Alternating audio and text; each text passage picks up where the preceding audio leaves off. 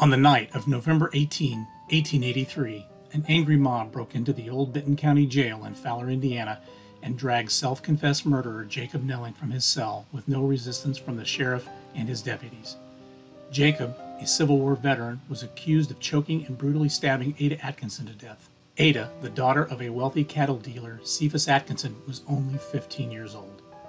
The mob dragged Jacob to the Nelling property and hung him inside of the Atkinson home. After confirming his death, Jacob was left on display with a sign on him that read, "A fool murder has been avenged tonight." Many believe that the ghost of Jacob Nelling still roams the cells of the old Benton County Jail.